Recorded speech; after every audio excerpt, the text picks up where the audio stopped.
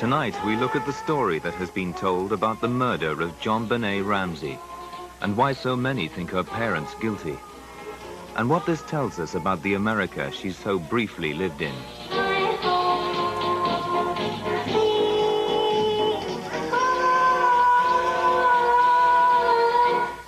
What is the number 2 clue we all missed in the JonBenet Ramsey case? Hello and welcome to True Crime Rocket Science, the most authentic voice in true crime. Do you recall the number 1 clue we all missed was John Ramsey apparently saying that he read JonBenet and Burke a bedtime story on the night before the incident? Well, what would you say is the number 2 clue? It's not Patsy's inconsistent statements, for example, first going into JonBenet's bedroom, then reading the note, which later changed to reading the note first and then heading into JonBenet's bedroom. It's not Patsy's statements because they have already been dealt with quite exhaustively by many who feel Patsy is responsible. It's not the scuff mark on the wall or the suitcase against the wall. It's also not the book Mindhunter that was allegedly in the house at the time, recorded in photos but not logged as evidence. It's also not the ransom note. We didn't miss that, we did see that.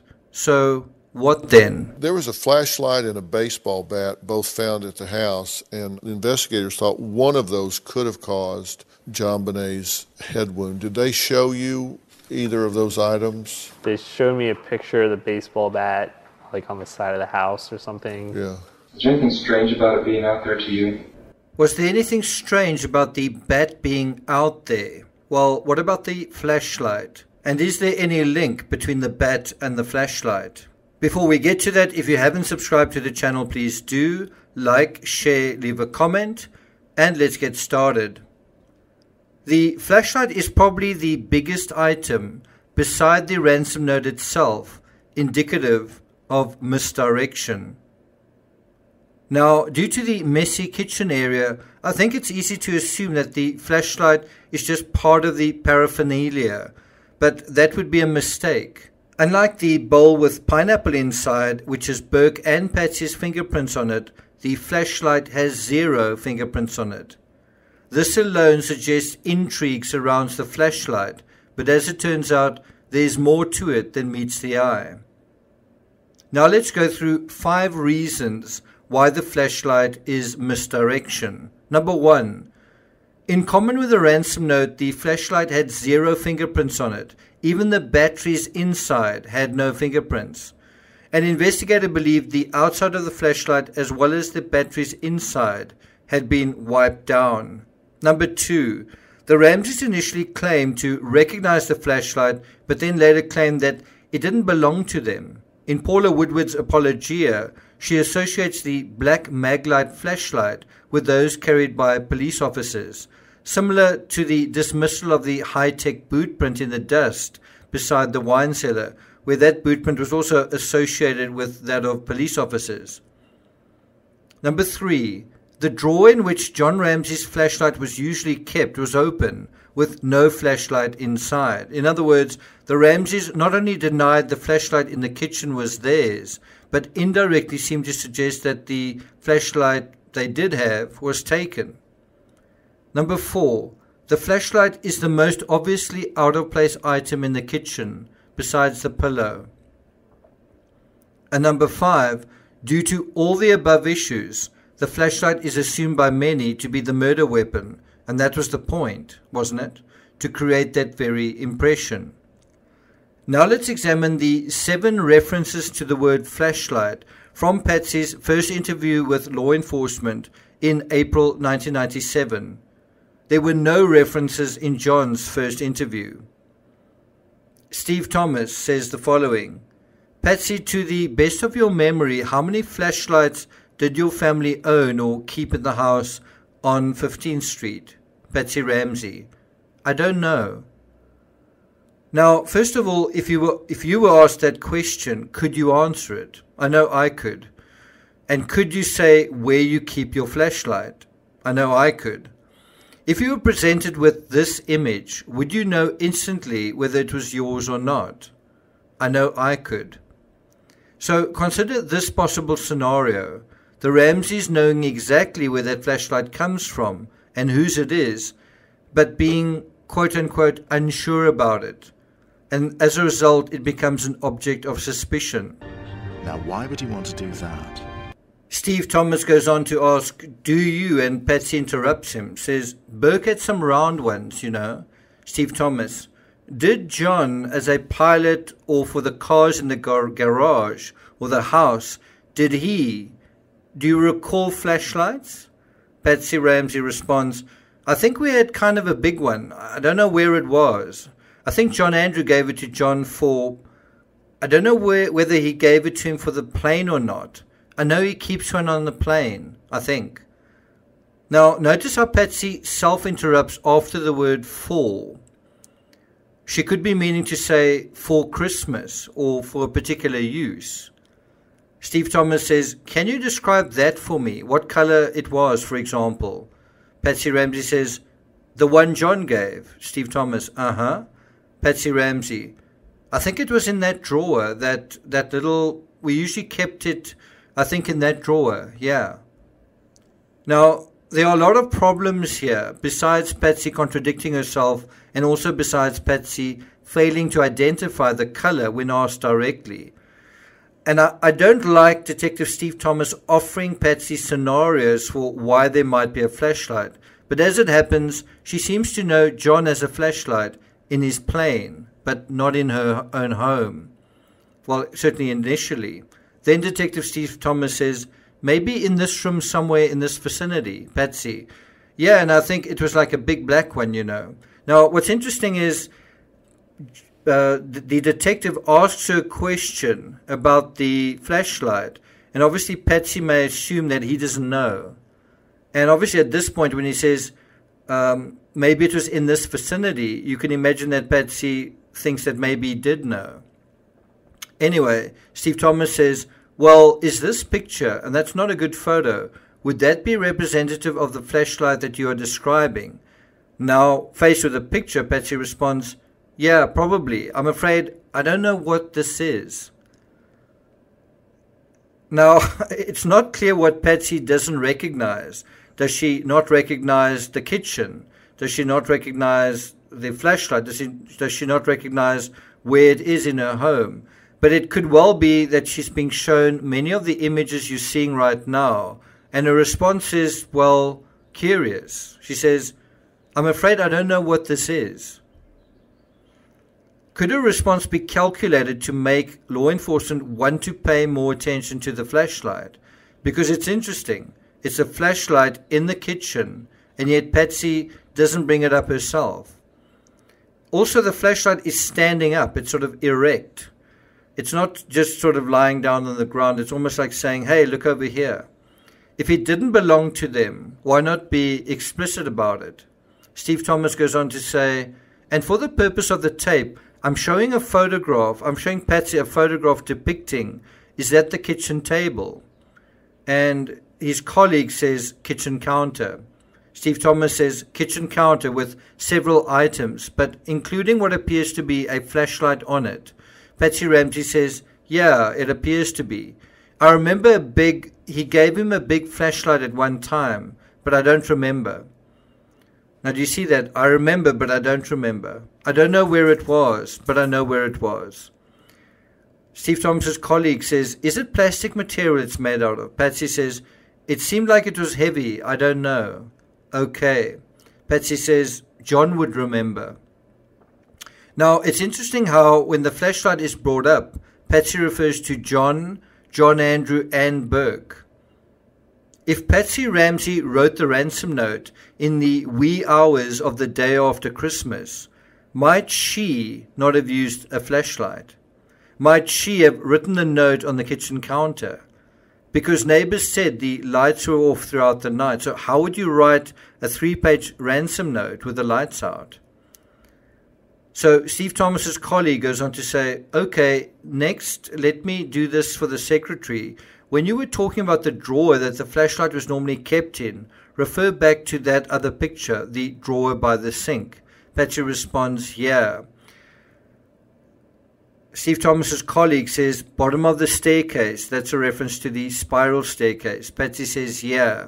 The officer goes on to say, the drawer to the left of, and then that part's inaudible. Now, interestingly, when Patsy's asked about a far more obscure item, we're not going to deal with it here, but when she's asked about the binoculars, it's far more obscure than a flashlight. She knows exactly where they are. But now let's deal with John's second interview. There are over 20 instances where flashlight is mentioned in his interview. It's from John's second interview, June 23rd, 1998.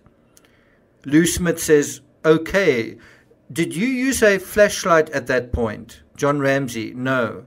Smith, what kind of flashlight do you have? John Ramsey, well, we've got several, I guess. One that I believe came up as an item was this mag light flashlight. If it's the one I think it is, my son gave me that for a Christmas present a year or two ago, and that was probably in the bar. The bar drawer was typically where it was kept. Now, the first part of this answer is exactly the way you'd expect the answer to be answered. We have a few flashlights, but the one I guess you're referring to is X, Y, and Z, and A gave it to me. But the second part is that the flashlight was supposed to be in the drawer in the bar area. Anyway, Lou Smith continues. He says, you don't remember getting that? John Ramsey, meaning you don't remember retrieving the flashlight that night. John Ramsey says, no, I know I did not get it. Lou Smith, anyone else get it? John Ramsey, not that I recall. I don't even know it worked. Typically, our flashlights didn't work because we needed new batteries. We might have a few blown flashlights around. So it's quite interesting how he reinforces the idea that not only did he not get it, but no one else got it. Why? Because it didn't work. So if it was the Ramsey flashlight and it didn't work, why was it out there? If it did work, why was it out there? Now, do you see John is suggesting either that it wasn't his flashlight, or if it was, because he says, if it's the one I think it is, then someone else removed it from the drawer, but none of them. This raises an additional question. If an intruder didn't kill JonBenet, or even if one did the Ramseys know JonBenet had received a blow to the head? And if they knew the flashlight was the murder weapon, why not simply leave it in the drawer or put it in the drawer? Now let's deal with a third and final interview reviewing Patsy's second statement to law enforcement. This is from June 23rd, 1998. Detective Tom Haney asks, okay, the next group of photos, and these are not numbered. Patsy Ramsey says, Haney, but they show a flashlight. Patsy Ramsey, Haney, a black metal string light type. Patsy Ramsey, flashlight. Do you recognize that? Patsy says, it looks similar to the one that John Andrew gave John for Christmas, birthday or something. Haney, okay, do you recall when it was that he gave it to him, or Patsy? Not exactly. Although it looks kind of dirty there. I mean, if I remember, Haney, it looks different. Patsy, yeah. Then another detective says, okay, describe how it looks different. Patsy says, well, the one that I remember John having was pretty slick black, and that kind of looks smudgy or grey or something. Well, why does it look like that? Because it was dusted for prints. Patsy can have an eye for detail when she wants to. Detective Haney's colleague explains, saying, okay, that's been processed, so it has been changed. Patsy, oh, okay. Law enforcement, other than that, do you notice any differences from Patsy Ramsey? Meaning yes. Law enforcement, that's similar to the one that John Andrew gave John. Patsy Ramsey, yeah, meaning yes. Law enforcement, and I think last time when you were here on last April, Patsy, Law enforcement, you said where that was stored. Patsy, yes. Law enforcement, and I wanted to clarify that a little bit. Do you remember where it was stored? Patsy, well, the best I recall is it was in like one of those junk drawers there in the bar area. Law enforcement, okay, and I wanted to flip back to photo 380 right there, Patsy. Right here, one of those drawers. Law enforcement. One of the drawers that's depicted in 380, Patsy. Yeah. Law enforcement. Do you remember which drawer, Patsy? Well, I recently remember it being, right in this drawer. Law enforcement. The drawer that is open, Patsy. That's open there, yeah. Law enforcement. And that's the wet bar that's by the spiral staircase, right? Patsy. Right. So you can see how there's a suggestion here that the intruder or some activity happened near the spiral staircase. Firstly, the note was left there. And secondly, right around the corner, the flashlight was apparently retrieved from near there. But the most important thing to bear in mind here is that there's an association between the ransom note, which we know was staged, and the flashlight, ditto. So Haney's colleague goes on to say, okay, and now looking at photo 380, you don't see a flashlight in there, right? Patsy, correct. Ali, okay. Patsy, where was this flashlight found? Those are Patsy's words. Where was this flashlight found? Are you kidding me? Anyway, the law enforcement officer says, well, do you remember when you came in April, they showed you a picture of the flashlight? Do you recall that? You may not. And so the flashlight is just out of frame on the right of this image. Anyway, Patsy responds, no, not exactly. Ali, okay, this was on the kitchen counter. Patsy, oh. Ali, we don't have a picture of that, do we? Tom Haney says, he speaks up, he says, no, it's in the video, I believe, but I don't. Patsy, Haney, I don't remember one. Ali, it's, if I can try to describe it, if you're coming from the front door and you going through your kitchen. Do you notice in 1998, John is so aware of the flashlight, he refers to it. He volunteers, he initiates that he's aware that it's an item of evidence. Those are his own words. Meanwhile, Patsy has completely forgotten about it. Patsy's amnesia is so complete, one of the detectives has got to describe her own kitchen to her and how one approaches the counter from it and where the flashlight was on it. Patsy says, Ali says, and you've kind of got that first nook or whatever you call it. Patsy says, yeah, right.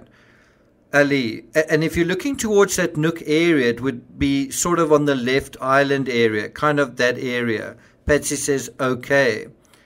Then Ali says, does that make sense to you? Patsy says, it doesn't make sense to me. I mean, like I said, usually it was kept in that drawer in there. So do you notice there's a big divergence here between how John handles this issue and how Patsy does? Patsy doesn't seem to know much about it, and it doesn't make sense to Patsy. So that is a huge statement. Patsy's basically, cheerleader outfit, metaphorically, waving a giant red flag at the flashlight. It doesn't make sense. It shouldn't be there. And yet, as red flaggy as it is, Patsy apparently hasn't realized that until now. So on the one hand, it's a big red flag. On the other hand, Patsy doesn't seem to be even aware of it. You'd think that if you thought there was an intruder, that would have been in your mind all along. And when she's asked if it makes sense and it's described to her, again, you've got to think, if she's believed all this time that there's someone out there, surely the flashlight is Exhibit B next to the ransom note, which is Exhibit A. Does that make sense? Anyway, Haney's colleague says, Patsy says, no, I don't know. Haney's colleague says, why would that be out? Meaning, why would the flashlight be out? Patsy says, I don't know. Ali, okay, I notice you have cameras out and other things. Patsy, I'm not a very good housekeeper. Ali, there was a video camera, I think, on that kitchen island there or something like that. I may not have that exactly. Patsy, I vaguely remember a video camera being out because I was probably turning it up to take pictures, meaning charging it. on Christmas morning, but then we never ended up taking any. Now that is also curious. They have a camera out there charging, right? It's a video camera. And you have a former pageant queen with a pageant princess who's done countless photo shoots of her daughter, but she forgot to do this on Christmas. Anyway, Ali goes on to say, did you guys use this flashlight much? Patsy, I didn't, no. Now that also stands out to me. Did you guys use the flashlight much? I didn't, no. Interesting answer, isn't it? Patsy wasn't asked whether she did, but whether anyone did. And I think a credible answer could be, yeah, sometimes, meaning several people may have occasionally used it. Yeah, maybe some people did sometimes. But I didn't know is an awfully specific answer given the non-specific question. Does that make sense? Ali goes on to say, who did? So in response to Patsy saying, I didn't use it, Ali asks, who did? Patsy responds, John used it. Ali says, what did he use it for? Patsy, I don't know, looking in the garage and the car or something like that. Now remember, this was the suggestion Steve Thomas made the previous year. It's also interesting that Patsy thinks the flashlight could be used everywhere except inside the house, and not even a thought that it might be used, for example, in the basement, which one may imagine is where many flashlights are commonly used. So Ali goes on to say, okay, had you ever seen it on the kitchen counter before? Patsy, not that I recall. Ali, would it have struck you as unusual, or would that not be outside the realm of possibilities, given the habits of the family? Patsy responds, it seems like it would have been unusual to have made it all the way into the kitchen, because usually if someone was using the flashlight, John was looking at something in the garage or under the car or something like that.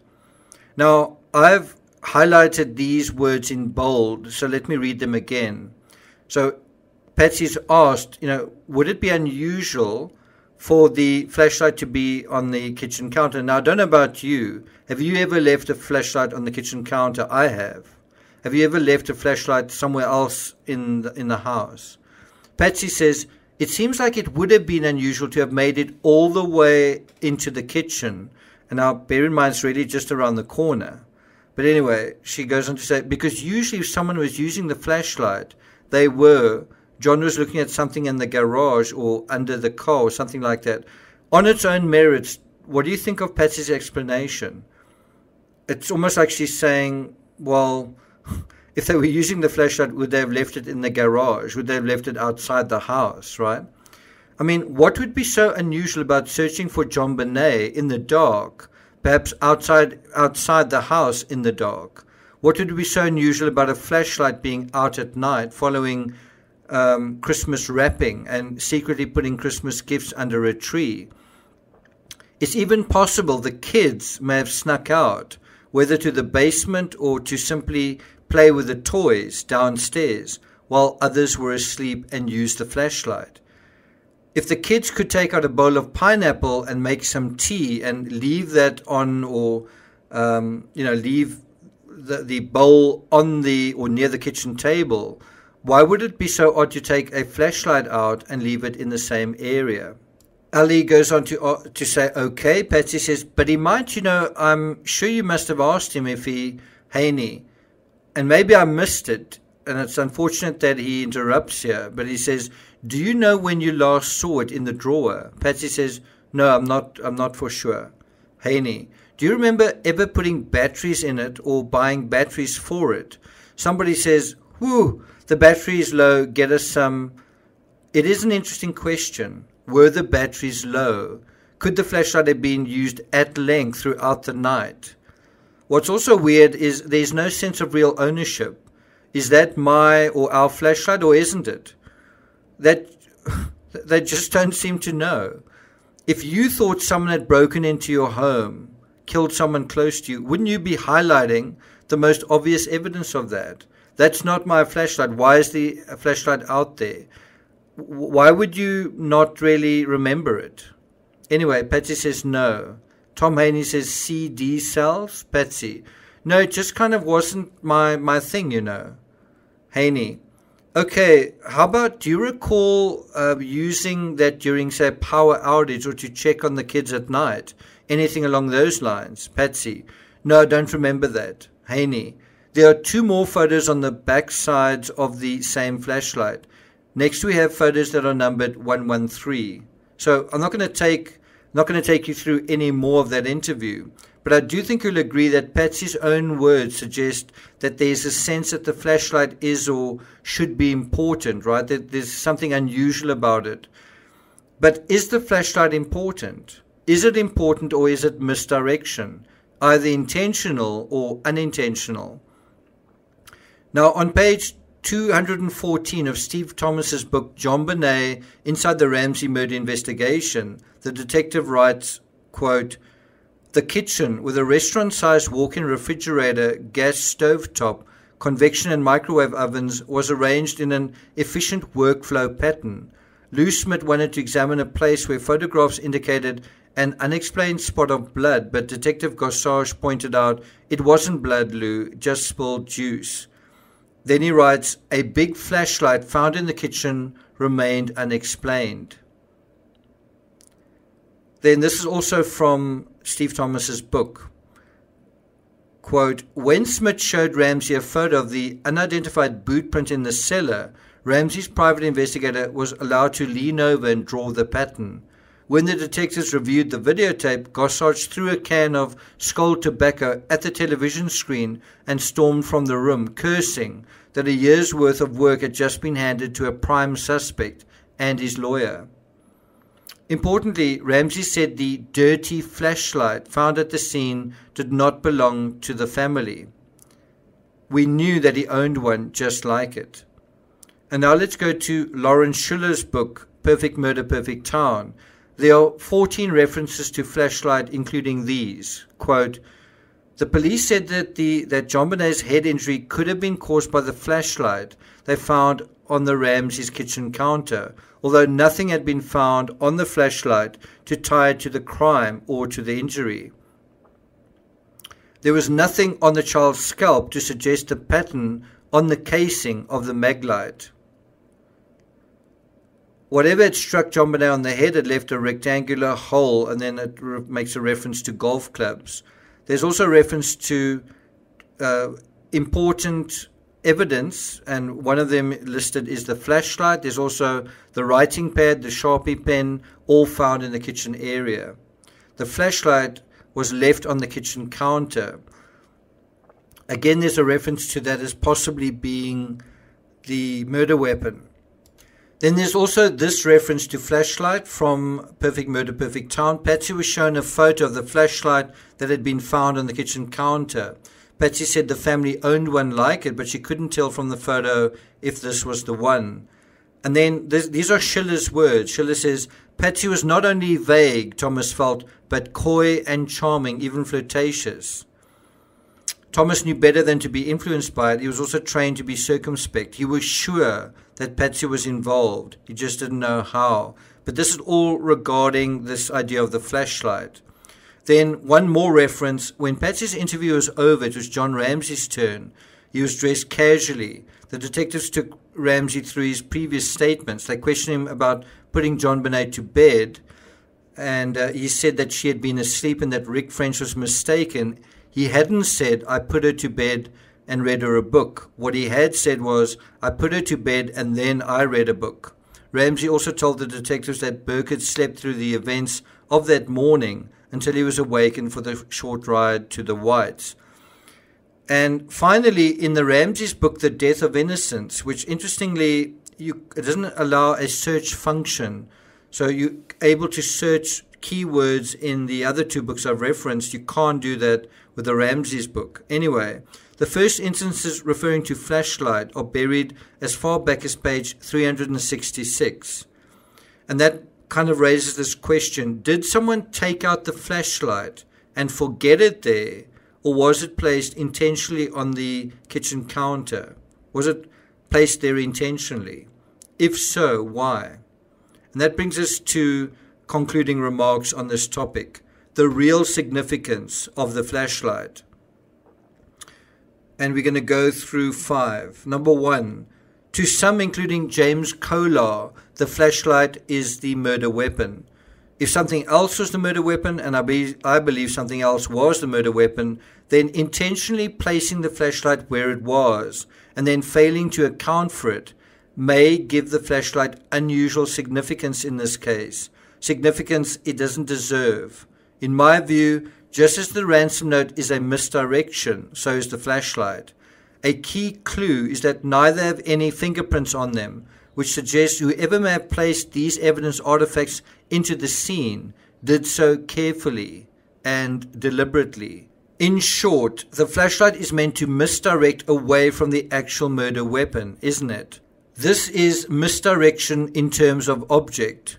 But why? Number 2, if you believe the flashlight was the murder weapon, then your first thought is going to be who would use it and who did it belong to. Neither of these lines of inquiry will get you onto the right track, however. In short, the flashlight is something that could be used by anyone, and so it muddles the idea of who committed the crime. This is misdirection in terms of the most likely person to wield the flashlight, or it could be. Number 3, the flashlight in the kitchen suggests the kitchen is the crime scene. The kitchen is where JonBenet died. Well, I don't believe JonBenet died in the kitchen, and I believe the ransom note and the flashlight are meant to misdirect attention in terms of location away from other quarters in the house, including, for example, the basement. If this was intentional, it worked, because when Ali searched the house, they didn't focus much on the basement, and much time was spent in the kitchen and adjoining areas. In short, the flashlight also muddles the where of the crime. So we see misdirection in terms of place. Number 4, I believe the flashlight was used that night in the dark, and after writing the ransom note, the thought surfaced about using the flashlight to reinforce some of the misdirections in the ransom note. Flashlights are also items that typically appear in the movies, especially movies associated with break-ins and criminal activity. Number 5, in sum, the flashlight is meant to confuse what actually happened in terms of where, what, how, who, and possibly when as well. So if the flashlight isn't the murder weapon, what is? Well, I believe the murder weapon was a softball bat, and that's what made the metallic sound when tossed outside the window. The idea of a bat and flashlight also come up when Burke Ramsey was interviewed by Dr. Phil. They show you either of those items? They showed me a picture of the baseball bat, like on the side of the house or something. Yeah. Is there anything strange about it being out there to you? And do you find it odd that it's out there? And that was my baseball bat. I would normally leave it out on the patio. Do you notice how Burke himself doesn't really respond to the flashlight at all? And is that a misdirection, or is the flashlight just not really important to him? Instead, what he does refer to is the bat, but in order to say, well, there's nothing to see here. Yeah, it was my bat, and I often left it outside. Right? So one of the Ramsey neighbors, Melody Stanton's husband, reported hearing a strange sound that he described as metal crushing or hitting concrete late at night. If we go to Schiller again, in terms of his account, the Stanton's husband had heard a crashing sound, the sound of metal on concrete, sometime after the scream. Now, if you imagine someone hiding JonBenet in the most secret part of the house and removing her clothing and wiping her down, you can imagine the same thing with regard to the murder weapon, trying to dispose of it, wiping it down and trying to get rid of it. Because to not do so would or could invite questions as to who was more or less likely to wield a particular bat in a particular part of the house. And the fact is, there were two people in the Ramsey home who played softball. Patsy was one, JonBenet's brother Burke was the other. Patsy Ramsey played softball with a team called Mom's Gone Bad that was sponsored by John's company. So all of this talk about the flashlight, doesn't that distract attention away from a bat? Conclusion: We see staging and thus misdirection in the Delphi case.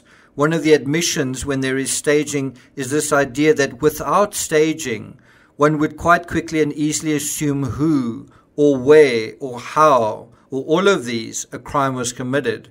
And so in a sense, we must intuit the staging, but we must also interrogate the idea of the crime minus the staging and where that might inevitably lead us. If you want to understand staging and misdirection, in my opinion, you can't do better, or is that worse, than the JonBenet Ramsey case, the ransom note for starters, or the Madeleine McCann case. Pay attention to this sighting, not that one. Far from staging being something that confuses the fabric of a crime scene, in the right hands and with the right mind, staging can actually reveal the thing that a perpetrator is going to so much trouble to conceal. In the Delphi case, what is that thing? So I'm not going to take it further than that, but I will be looking at staging and misdirection in the Delphi case. This episode has kind of been a primer to that. How are words used to misdirect, but also how are certain objects used to misdirect? So I hope I've got those gears, those true crime rocket science gears turning in that regard. So watch this space. We will be doing a live stream on staging and misdirection in the Delphi case later today. Thank you for listening, and I'll see you guys next time.